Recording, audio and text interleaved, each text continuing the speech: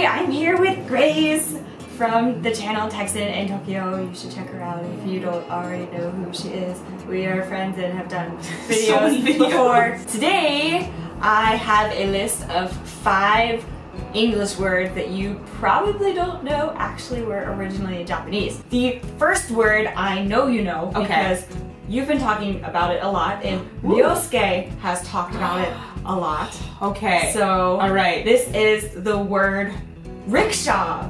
Rickshaw. Like, have you ever thought about where the word rickshaw came from? Oh my goodness. I've been saying like jinriksha and then rickshaw the whole time and I didn't realize it.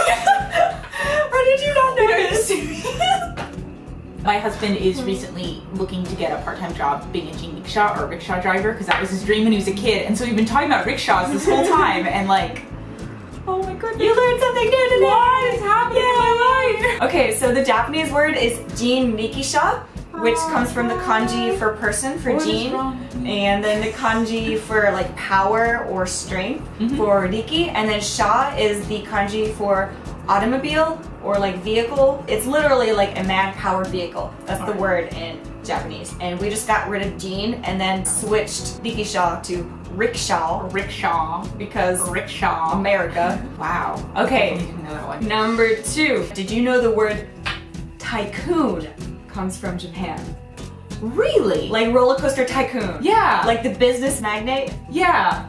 Yeah. Tycoon is a Japanese word. Really? It's the kanji for big, like dai. Yeah. And then the kanji for like kimi, which can just mean like a lord. Yeah. So it actually means like great lord. Wow.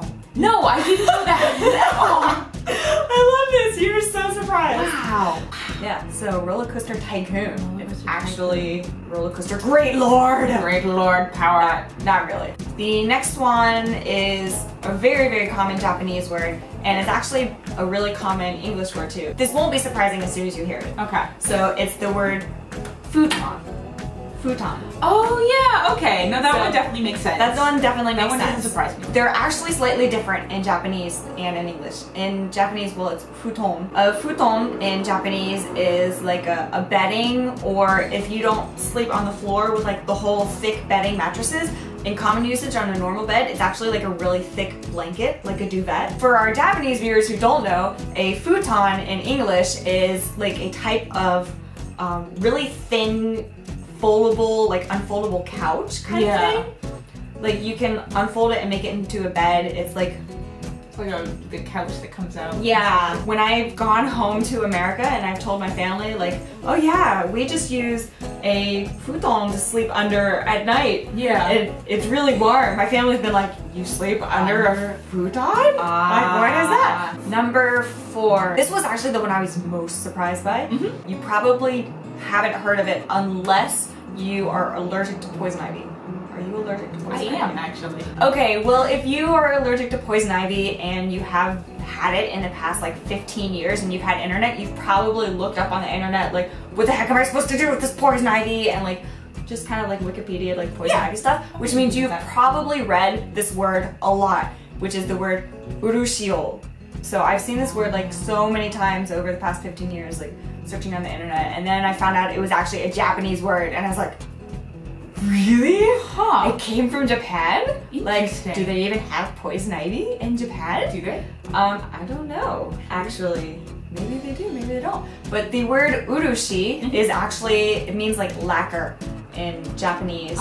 Or it can be like the sap of a certain kind of tree, I think, here. And then ol is apparently like a scientific ending that we put on it in English to make the word urushio, which is the oil that comes from poison ivy plant, poison sumac, poison oak, that gives you the rash. Yeah, it's the word for the oil that gives you a big rash and breaks you out. That makes sense. Yes, I can believe that. Yes. I'm extremely allergic to poison ivy, so it's a horrible thing to have when you get it. You're like so itchy. So itchy. I remember when I was a kid, like, yeah, one of my eyes was completely shut. Like, somebody loved me.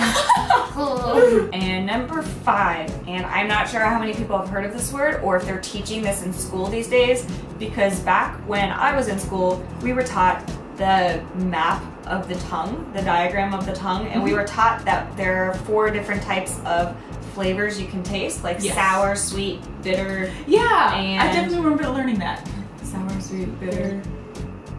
And the fourth one that we all know, but we don't even have to say it because we all know it's it. so obvious. So like, obvious. We don't even need to say it. Yeah. We're just like insulting That your fourth one. intelligence. And apparently, like nowadays, there's considered to be a fifth one, which is umami. Umami. Umami. And since I didn't grow up like with people telling me this taste is umami, I have no idea what it's supposed to taste like. Huh. It technically means like good taste or like umai? like pleasant flavor. That was interesting. Yay. I didn't know a lot of those actually. Well, thank you very much. Yeah. For learning these new words with me. Thank you for sharing your knowledge. Yay, knowledge. All right, thanks for watching, guys. I'll Thanks see you for watching. later. Bye. Okay, great. Rickshaw. Rickshaw. Rickshaw comes from Japanese. We found out we have a ton in common, especially when it comes to being married to Japanese guys. Yeah. So we're gonna